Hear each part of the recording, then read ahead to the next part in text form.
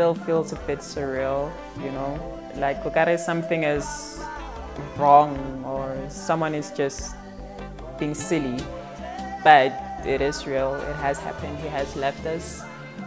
I have no idea why. God only knows. And I feel that it's even too early to remember him. You know, like it's like I'm accepting. I'm still wrapping my head around it, but he was a beautiful spirit. Always had a smile.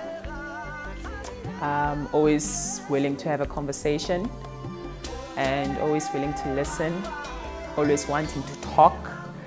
So the energy that he had every single day coming here to do his job, it showed the love and passion that he had for what he was doing.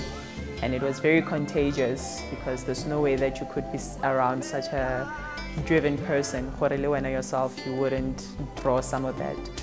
And you wanted to be next to him because maybe if you've had a long day or if you were just feeling down, or it's even just being around him, you know, because he was always optimistic, always willing to go another day, to know more.